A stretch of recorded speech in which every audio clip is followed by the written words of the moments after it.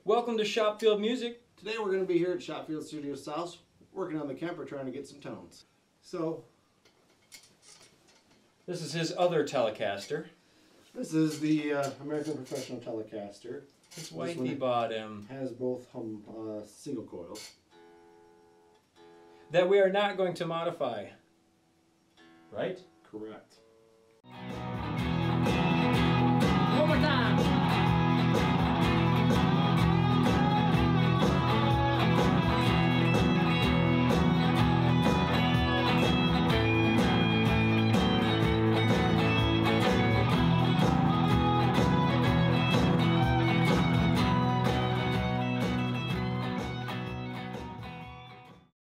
So, to hear what this might sound like, it does not sound anything like the other. Nope.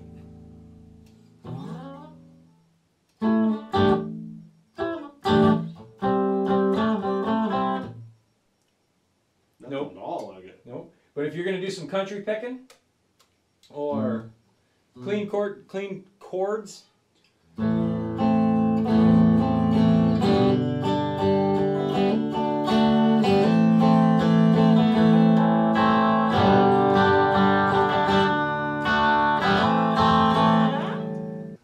yeah, so probably not my favorite Telecaster amp setting for this particular Telecaster. for that Telecaster, right. So you would switch to a different, maybe go to your amp rig 1 with the Stratocaster. And just hear how it sounds before you go get what now? Go back to your first rig, your Strat rig, and play that through your clean Strat rig and see how that sounds. Yeah, sure. Go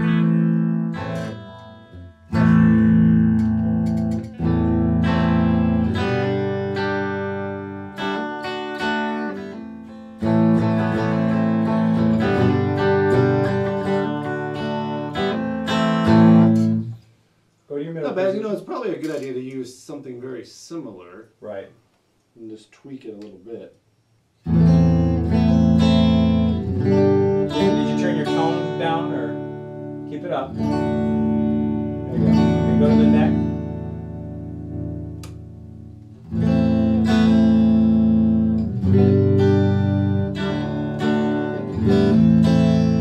That's a high output neck pickup, man. Yeah.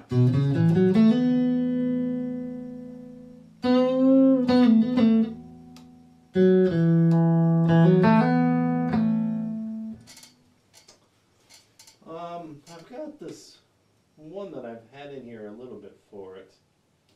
This is called Country Fun currently. Mm-hmm.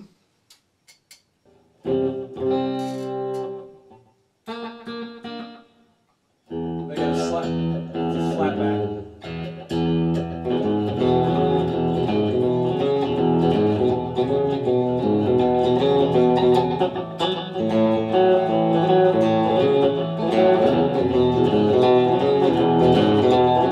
Both pickups.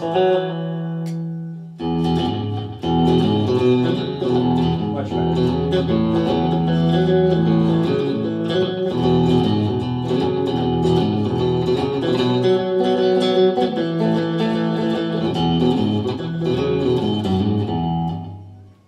I like it. Got this called a Country Mile. Basement 50. Basement? It says basement. I don't know why. The Anniversary Celestion 65. I don't know what that means. A Celestion is a speaker. Right. So I'm not sure exactly. I don't know that either. That's why I don't like these codes. I know. Already I like this band better. Yeah, already I like this way better. Go to your bridge now. Give me some twang. Now this is a pleasable twang. I like this.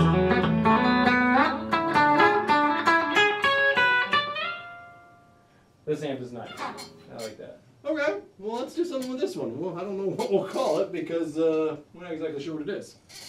And it's got effects on it right now, right? It does have Because when you do something like that, it comes preloaded with It has effects. compression, but I hear when you're doing country music, they always have compressors. Yes. I would leave it just like it is and call it Nap's Country. Well, Nap's Country Telly. Nap's Telly Country. and usually if you're doing country type music, they usually have delay on it. This is the amp without it.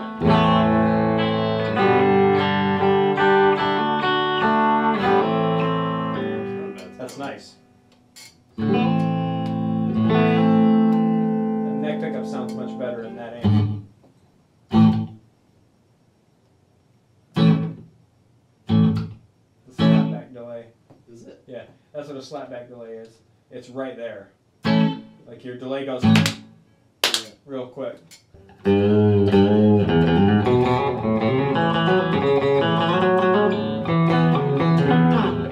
And the other thing is you know, yes, it's labeled as Nap's Country Telly or Nap's Telly Country, whatever you want to call it.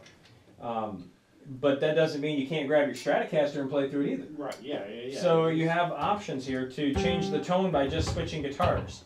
So you like that? I do. I really like that. Don't you? Yeah, I kind of did. It seemed playable. Well, it's because you have to like it, not me. If we're playing a country song and you're playing rhythm to it, and I want to lay in and do some telly lead work, Yep. that is what I would want. Now I know I can get rhythm for this just fine. That's doable. And Right. you know, so if I want to do a little lead, what could I? Is it good the way it is? Well, I mean, you've got your volume maxed on the guitar, right? I do. So certainly that can't go anymore. Right. So to do lead, then I think we have to rely on a boost pedal again, or a distortion pedal, or a fuzz box of some kind to get that grit in there that you want for a lead, if that's what you're looking for. But country doesn't have a lot already of rock and roll. Something on it. So let's see what they have. Yeah, let's see what they have. And I might change the A to the D. The compressor? Yeah. Leave the compressor where it it's is, at. even though it's in a different location. Yeah, I know it's in a different location, but compressor should always come first. Okay, that's why they have it there. So. Doesn't always have to come first. I only recommend it. But that I have mine in the loop of my Boss the S8 switcher, so I can actually move around.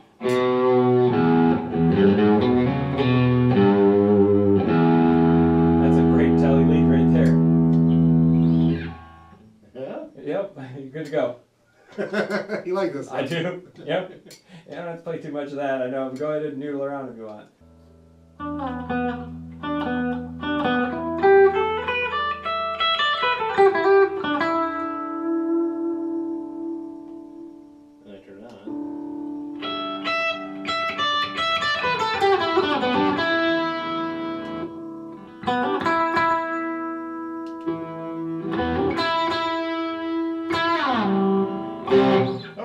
So we'll leave it. We like this one. So I'm just going to make it a favorite and rename it. What about, since I got a telly still, got good Keith sound, I got a good country sound. Country sound. Now another thing you might use a Telecaster for, well I know Tom Petty used a Telecaster a lot. Yep. Well, he used the Strat a lot too. He also used a Rickenbacker a lot. Okay, so he used a lot of guitars. Most of them are high pitched. But I like his telly when he's doing Mary Jane's Last Dance. Mm-hmm. He used a Vox though quite a bit. Tom Petty. Mm-hmm. I wonder what a Vox might sound like with the Telecaster. I've yet to really play a Vox that I liked. It's a very annoying tone to me. It's too gritty and high pitched for me, really, for my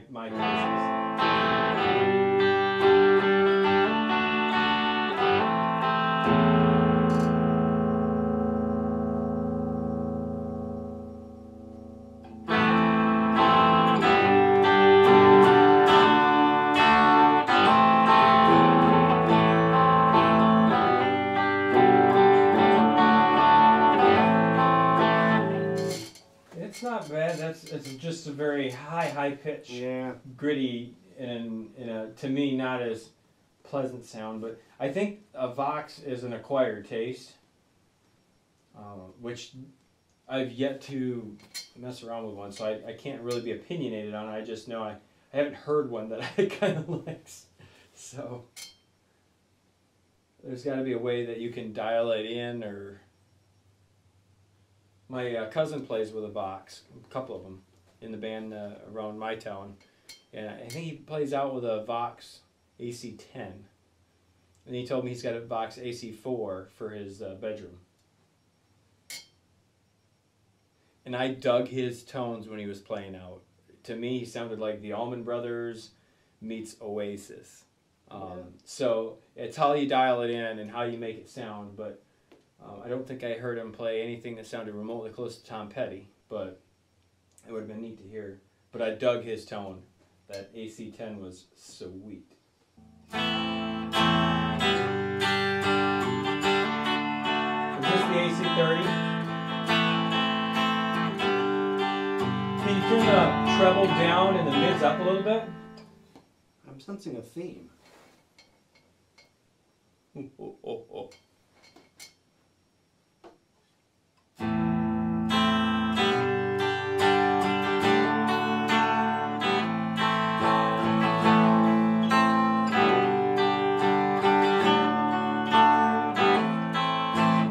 That's a little, I can take that closer. better. They're definitely... Sounds a little thin. Yes. To me. Well, where's the presence at? Presence is down quite a bit. Well, take that back a little bit. Remember it darkened the tone last time? It didn't it? Let's see what happens when you do a little bit.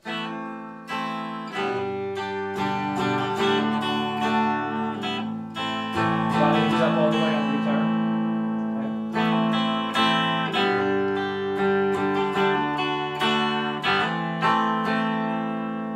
Okay. What if I turn the bass up a little? Yeah, try it. Let's see what happens.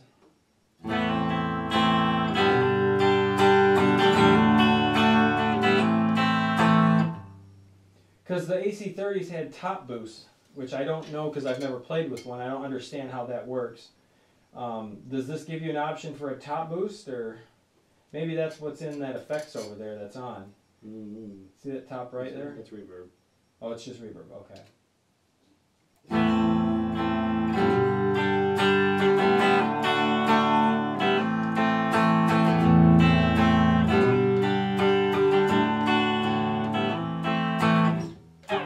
You want to throw a boost on that and see what we can't bring, because the highs are very, I think the mids and the bass is kind of full, but the highs are definitely really twangy. If we but compressioned it, it might... Yeah, that could possibly work too. I mean, we can take multiple stabs at it here. You like to put that in the beginning, right? I always do, yes.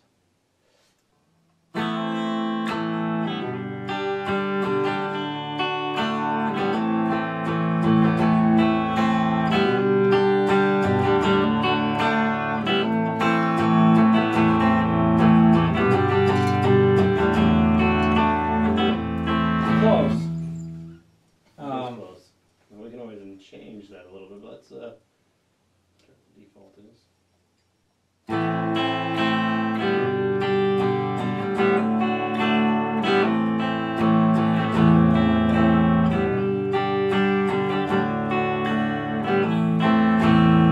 kind of like that one. Do you? Yeah. I know our ears are different. You like more high-pitched stuff than I gravitate a little bit to the lower spectrum. See, that's a little bit too ice pick to me. Single white female. What do I mean by ice pick, you say? Yeah. Like I say, when I hear the high trebles coming out of the amplifier speakers, This part? it's an unpleasant high that's hitting my ear, and I don't like it. You don't like that stuff? That's not bad there, but when you're strumming it,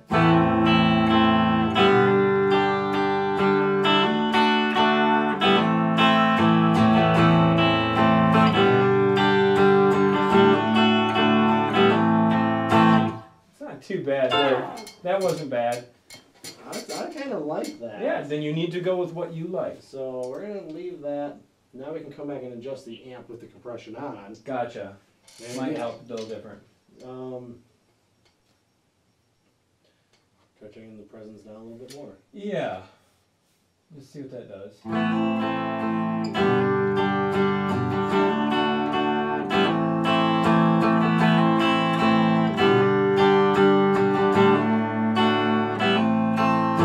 Turn the compressor off and do that.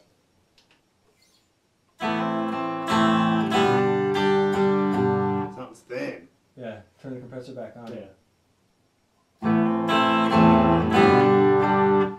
like that. Yeah, that's not very good. Mm-hmm. If I turn the bass up, you think it would help the treble at all? Hopefully it doesn't make it muddy. Try it. Because sometimes at certain amps, if you mess with one section of the EQ, it will affect the other sections. Right. I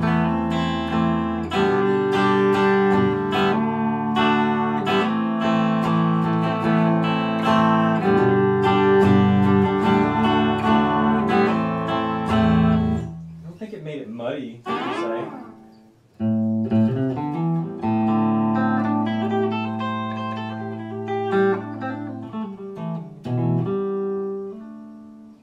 I like it. Yeah, I think you're good. I like that, so we're going to stay with that for the... I think that'll work. Now, for the lead tone. I see that it looks like there might be a distortion already in there. Yes. What is that one? That is a green screen. Okay. That would be the one I would probably think that would go with that amp.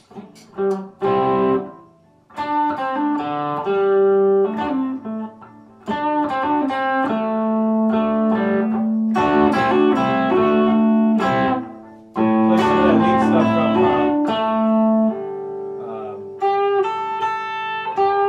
okay, that's good. Now, what's the name of that song? I think of it.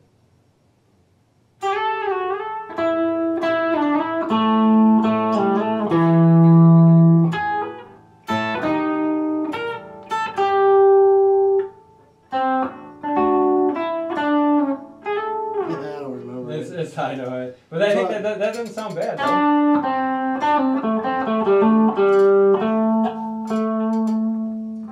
Turn the distortion off and then play it now. It's totally clean. I like it. It gives you just enough boost, too, to get you up. Now I'm going to switch things around on this particular one. On C, say I just can't cut through, I'm going to boost it. Okay, there you go.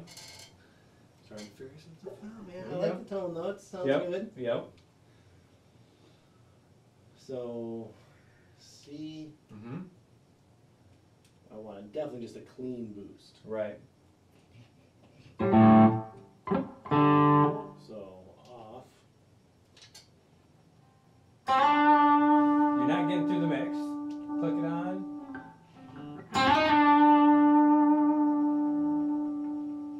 Now play a little bit. Turn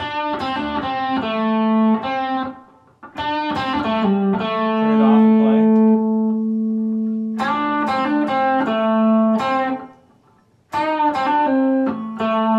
Then click it on. Take the volume down just a little bit, not a lot, just a little bit, because you want to have more bump. Turn it off.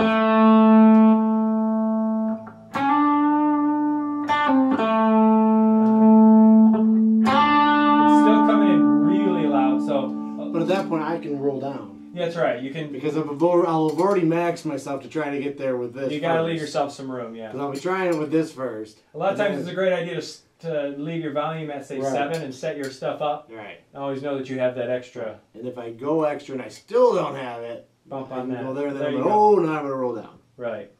That can work. So I think I'm okay. I mean, I could go down just a little. No, I think I think as long as you know you want to play with your volume.